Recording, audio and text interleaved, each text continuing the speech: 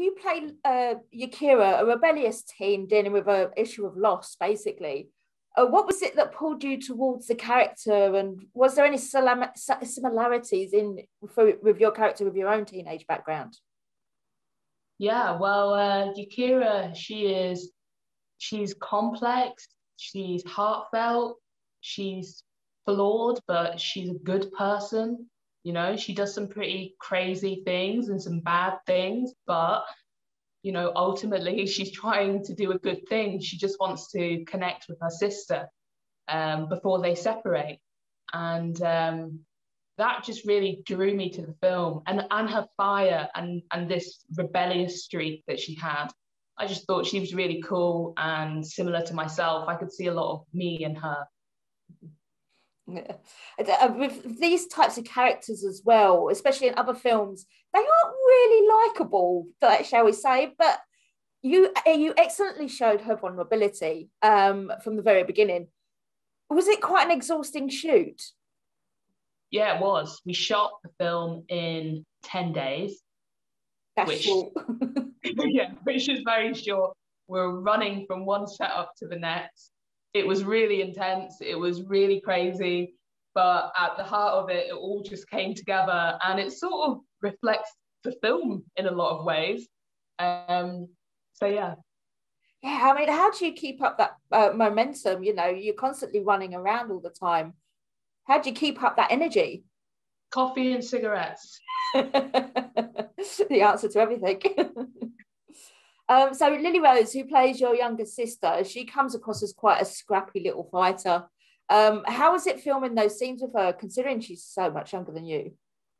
Yeah, it was great. I mean, she's like a mini adult, Lily, if you know what I mean. Child actors sort of are.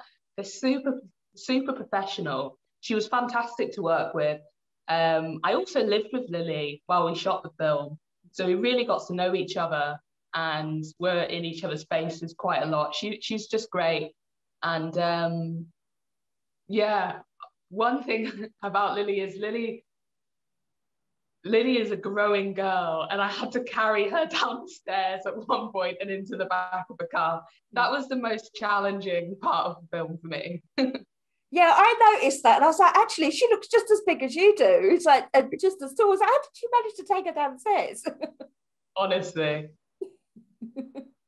And there was one scene where I actually got quite animated when and I wanted to punch the cyclist that pulled you off the bike.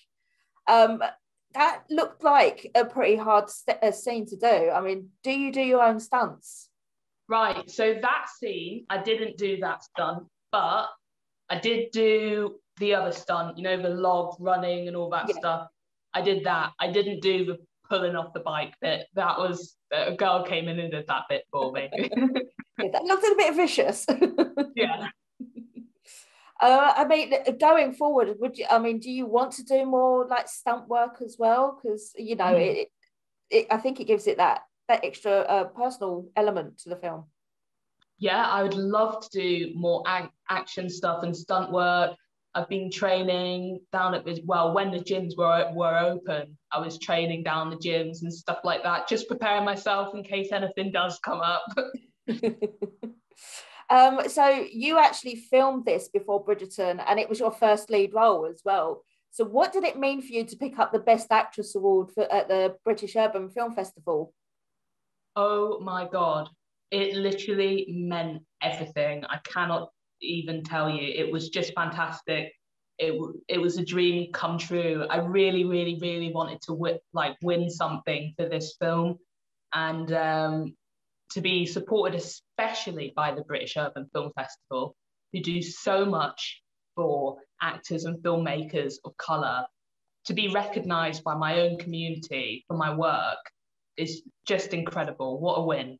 Yeah, especially for your first lead as well. Yeah. It's quite overwhelming, I would have thought. It was, yeah. You've never had that professional stage school training, should we say. So going from a contemporary role to a period piece in which you finally, you know, a beautiful Black woman like yourself wasn't playing a servant. Was that quite a transition between those two roles? Yeah, it was a big transition because I mean, firstly, I never thought that I'd be able to do a period drama unless I was playing the help. And then all of a sudden, Shonda's put this thing on my desk called Bridgerton, and it doesn't matter. It's a diverse cast. You know, it was just the best news, the best opportunity, and I just had to have it. And moving from doing How to Stop a Recurring Dream to Bridgerton, obviously the films are very different, but there are similarities in the characters. Both of these women are fiery, strong. They both have a rebellious streak. They both stand up for themselves when they can. They both are trying to make their way in a world where, you know, things are going wrong for them. So yeah, there's a lot of similarities between the two, even though the worlds are so different. Yeah. Considering you haven't had that professional background and being a young Black female as well, do you have many obstacles in getting auditions? Well, no, not really, I suppose, because I think when I started acting, things sort of slowly were starting to change.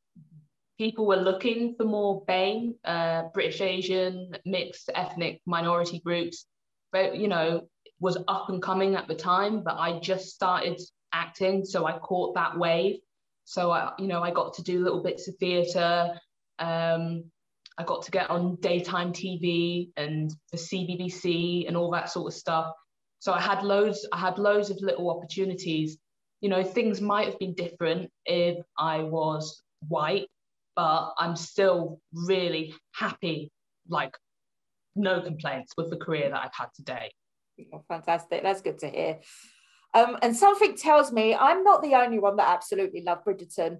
Now, with season 2 having been announced, and I know you can't tell me anything. What would you like to see happening for Marina going forward? I'd love to see Marina find love. That's it. Yeah, that's it. I'd love to see her find love. Yeah, I think that would be bittersweet. Definitely. Everybody deserves some love.